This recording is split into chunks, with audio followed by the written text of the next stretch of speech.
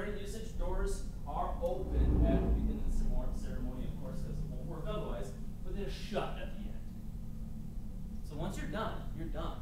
Most people using a Ouija board don't know they're opening it, number one, opening a door, and have no idea how to close it, number two. They're closing the doors, closing the board, and putting it in the box in their closet. That's it. Well, that doesn't really work. If you're going to use a Ouija board, I suggest that you don't. Obviously, it's free will. You can do whatever you want to. My suggestion is not to. If you want to try creating a spirit board, by all means. But be prepared. We have somebody who made one. She is a medium, and it took her months to do this. It took her months and months, so it's a lot of hard work. It would be one of those, if you did it, again, it's determination. And debunking, we've pretty much been talking about it all session long. It can be anything. You know, look for the most logical reasons first. I would hope that that sentence itself would be logical enough, but amazingly enough, spill it out for some people. Like, really? I should really look for that first? Like, yeah. Think outside the box a little bit. We had instances where stuff that was happening on the roof was traveling down the air ducts all the way into the basement of all things. That's a long way. It was a 2-story house, plus an attic. So you're talking 40 feet they traveled just to throw us off a little bit, got outside the box, ended up literally climbing on top of the roof and recreating the whole thing. So we're going to do a little bit of debunking here. We have what's called a REM pod. Can I get a volunteer, anybody? Come on up. It's not going to be all that We're not going to hurt you. all that exciting. Anybody? Seems nobody else is jumping up. So,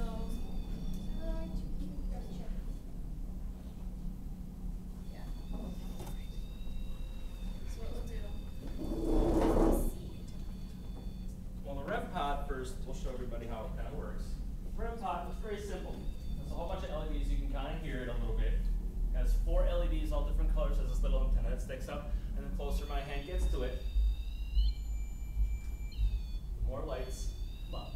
It's a lot easier because you don't have to actually touch it. For whatever reason, spirits are afraid to touch anything in this world, unless they're technologically advanced. So this, they can get close to it and still get a same response to it. Now, what we're going to do is have you ask a couple questions. Out loud, whatever question comes to your mind, and we're going to see if we get some sort of a response. Where are you from?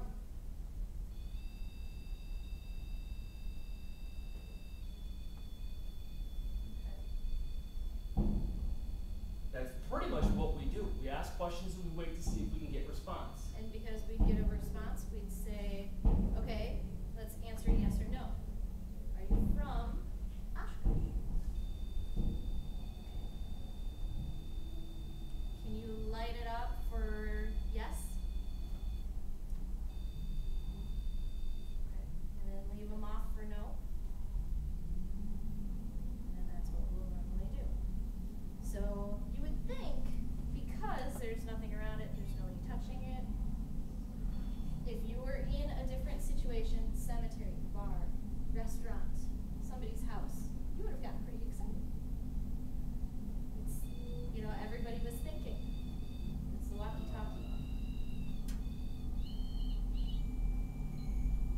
I can pretty much control it. Right now I just put it into overload mode, but that's okay. While I'm transmitting, it makes it light up. Depending on how far away I'm standing away from it, can make it do whatever I pretty much want it to do. When I stop transmitting, it pretty much shut off. Like I said, I just turned this thing completely off.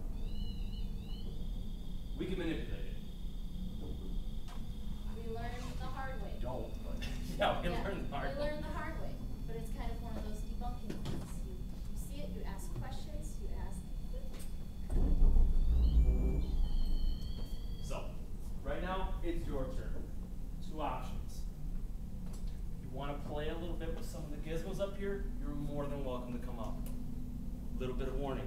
You break it, you bought it. This isn't just our equipment. Some of our equipment's up there. The whole group pitched in, so you guys can get the most out of pretty much anything that we can, you know, have available to you. If you want to play, by all means, come on up and play with any of the toys. If you have any questions, please feel free to ask them as you're sitting down. We're going to do a little Q&A. We got about 10 minutes left.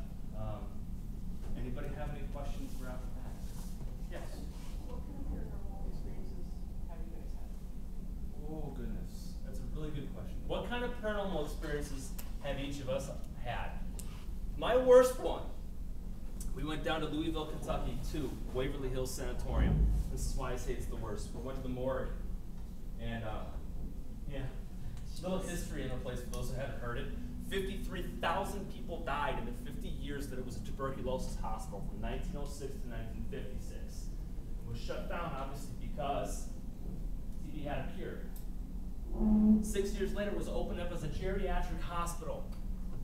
6 years later, it was shut down by the state for neglect and abuse.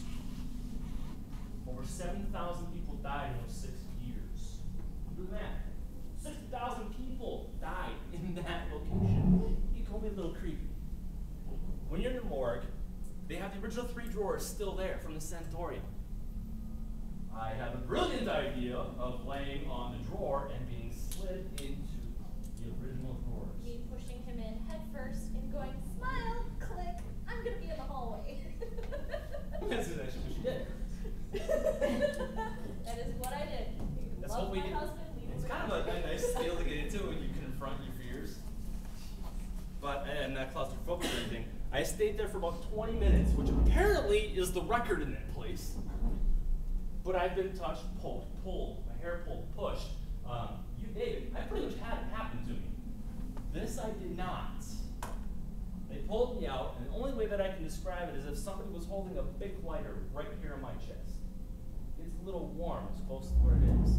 Then she starts to spread out a little bit, and it felt this in my chest, and my stomach was waking up for like when your arm falls asleep, when you get the little ants and stuff. That's what it felt like on my whole upper torso. I lifted my shirt. I have 3 purple scratches straight across my chest. We tried everything. I drew blood on myself, trying to recreate this, thinking, well, maybe I scratched myself. But no matter which way I put my hand, there was no way I could get that configuration that was across my chest. All the marks that I had put on myself literally dissipated within about an hour or so. These were still on me the next morning. No explanation. They never bled, never scabbed, never nothing. Never swelled. You know when you scratch yourself, it gets a little puffy inside? Never even did that. Well, on the tape, I think you can, and I'm not even going to say the actual words verbatim because I cursed. But it was more along the lines of, what in the world is that? Fill in the blanks. And of course I go, honey, stand still. I want to take a picture. Do it again. I can't do it. You know, loving wife. I gotta take pictures. For those who want to play, come on up. Come on and play with the Mine, I don't know. I don't know the best one. I've had so many things from solo on. I've had mediums call me a